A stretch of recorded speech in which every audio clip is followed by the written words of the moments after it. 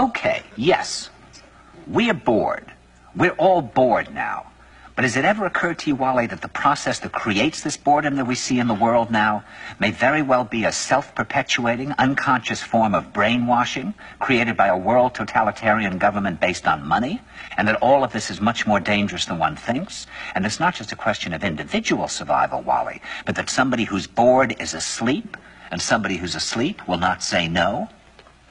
See, I keep meeting these people. I mean, just a few days ago, I met this man whom I greatly admire. He's a Swedish physicist, Gustav Bjornstrand, and he told me that he no longer watches television, he doesn't read newspapers, and he doesn't read magazines. He's completely cut them out of his life because he really does feel that we're living in some kind of Orwellian nightmare now, and that everything that you hear now contributes to turning you into a robot.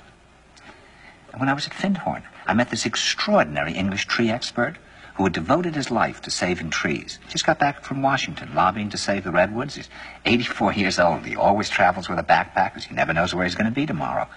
And when I met him at Findhorn, he said to me, "Where are you from?" And I said, "New York." He said, "Ah, New York, yes, that's a very interesting place. Do you know a lot of New Yorkers who keep talking about the fact that they want to leave but never do?" And I said, "Oh, yes." And he said, "Why do you think they don't leave?" I gave him different banal theories. He said, "Oh, I don't think it's that way at all."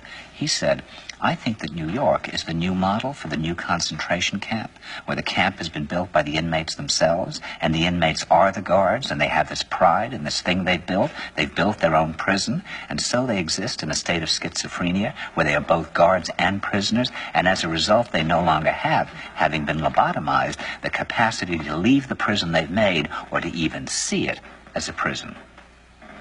And then he went into his pocket and he took out a seed for a tree and he said, "This is a pine tree." He put it in my hand and he said, "Escape before it's too late."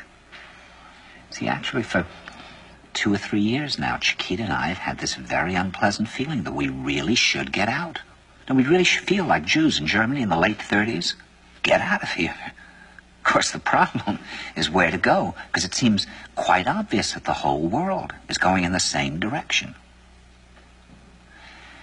See, I think it's quite possible that the 1960s represented the last burst of the human being before he was extinguished, and that this is the beginning of the rest of the future now, that from now on there'll simply be all these robots walking around, feeling nothing, thinking nothing, and there'll be nobody left almost to remind them that there once was a species called a human being, with feelings and thoughts, and that history and memory are right now being erased, and soon nobody will really remember that life existed on the planet.